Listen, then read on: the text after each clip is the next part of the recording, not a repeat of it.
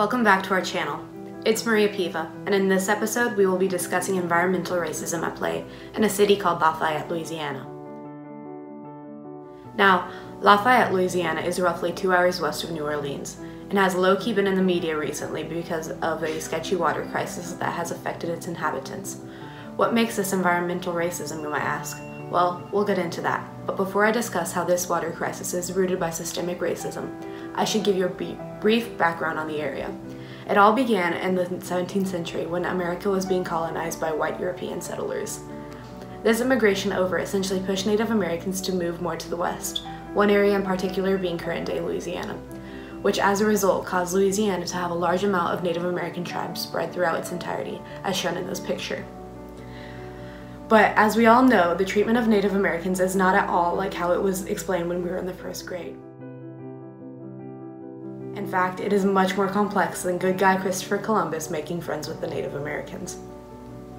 Their treatment as less than human is only further emphasized when we take a look at their history in the US. In fact, according to the Library of Congress, Native Americans weren't even fully considered citizens until the Snyder Act was passed in 1924. Even with this act, Native Americans suffered in the United States. In fact, they were still referred to as Indians. Funnily enough though, despite them being considered citizens, they were not permitted their right to vote, meaning that Native Americans were essentially hushed when it came to government participation. This is no different from the situation today that is occurring in Lafayette, Louisiana. Native Americans are being blighted by water contamination, and it's taking a toll on their health. According to Kendra Chamberlain, a journalist for the Medium, Lafayette's drinking water supply is contaminated with dangerous industrial chemicals like benzene, lead, and acetone, the same chemicals that are known to be highly toxic to people. Things were looking so grim, in fact, that Louisiana's Department of Environmental Quality went to take a look at the water source. What they found was that lead was present in 160 parts per billion. Now, that might not seem terrible, only 160 per billion, but when we're dealing with chemicals as toxic as these, the accepted value should be much lower. For lead, the safe value is only 15 parts per billion. And by having such high value of these chemicals, the inhabitants are facing health problems. Benzene, according to Cancer.org, is known to increase the risk of having leukemia. And lead is especially dangerous to young children, as it targets the developing nervous system. If it isn't enough that not only is their health is on the line, but their beliefs as well.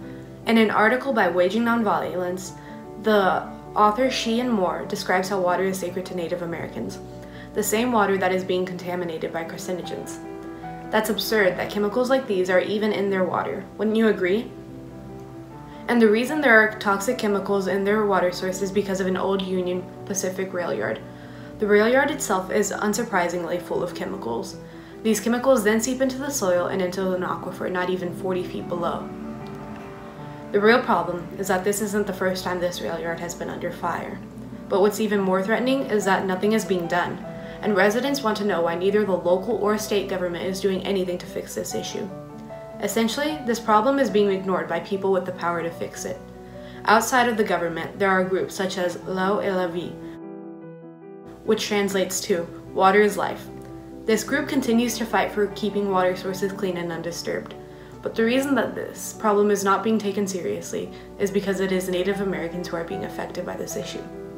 Unfortunately, under our government system, Native American rights and needs are often ignored. Environmental racism allows large companies to burden these groups of people with hazards such as chemical waste without having any repercussion. As such, this issue in Lafayette, Louisiana is a prime example of how environmental racism is affecting minorities. Sadly, this is not the only group of Native Americans being troubled by environmental racism.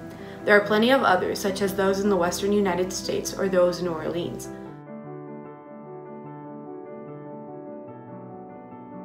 This is why it's so essential to educate ourselves on issues such as these so that we may advocate for change. Hopefully, with enough support, we can cause a change and see greater interest in protecting minority rights by the government. I hope that you continue to search for these injustices and bring them to light so that incidents like these are fixed before they even begin. Hope you enjoyed the video, and thanks for watching.